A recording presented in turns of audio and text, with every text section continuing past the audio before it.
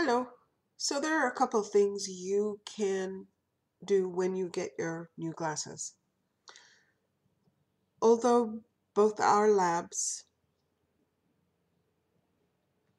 check to make sure that the glasses are straight and even after they complete their processing and customization, you might find that your glasses are a little bit crooked.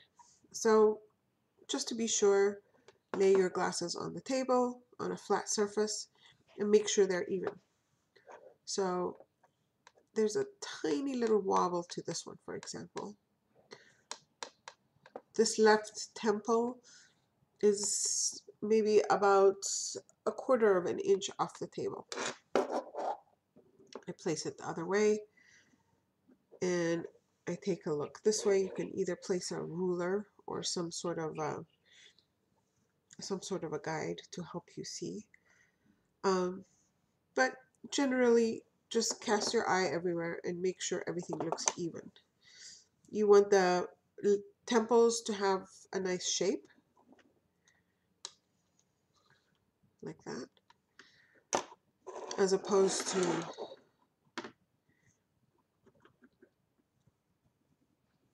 well, this is not actually so bad, but sometimes they might come out like that. So that's, and if your glasses are like that, especially after you wear them, that's definitely an indication that your glasses are too small and you're basically stretching them to fit your face. In which case it could change the angle of the frames. When you do that, you see how they flatten, and the lenses could then start to bother you. So these are things to look at. So what do you do when you get the glasses and they look very wide? You can very, very gently but firmly take a hold there, and with the pillow of your thumb, just gently push in here and help it straighten out. And do small increments on both sides and check how it looks. The other thing you want to look at, I have a little dummy here. When you put the glasses on, how does it fit around your ears? So this is really important because as you can see, there's a little bend right here and it's not actually fitting behind the ears of this person. The lens would have to be here for that to happen, and as you can see, that will fall off the person's face. So a lot of the times the frame temples come out straight and they might work fine for many people. But sometimes you might find that you might need to make a few corrections to make it fit better. One of the problems of it falling is because it's not fitting around the ears comfortably, especially in a frame like this. It's all plastic. So what do? We try and curl this temple end around the ears so that it can fit comfortably around there. And what we'll do is we can just try and bend it a little bit. It's not that easy. Okay, and if you find that it's too hard, you can use a little hot water, boiling water.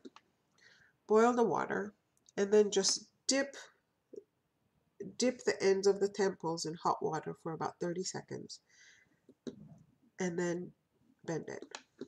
Try and do small increments. I always like to do small increments because this is a hard material and I want to make sure you find the right spot. So as you can see, it's a tad better. It's never actually going to fit this dummy because this dummy is a really, really small youth size. But as you can see, what we want to do is get this kind of a look a little bit more. The more you end up looping the ends behind the ear. See how it's looping more? The more you do that, the more it's holding. That's basically it. Okay. So that's what we want to do. We want to have it hold a little bit better. You can,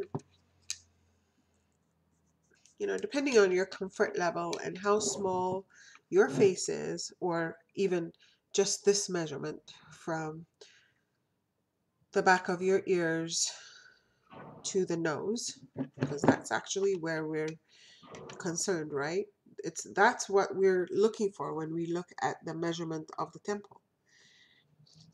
We're looking to see how that frame is going to fit in this space right here. That's what we're looking for. And if you have a large measurement in that space, you can always measure it. But if you have a large measurement in that space, then you need something that has a very long temple.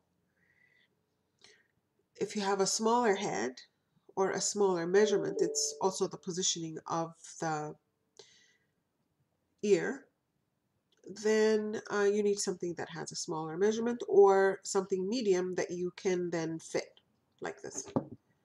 So that's really very important.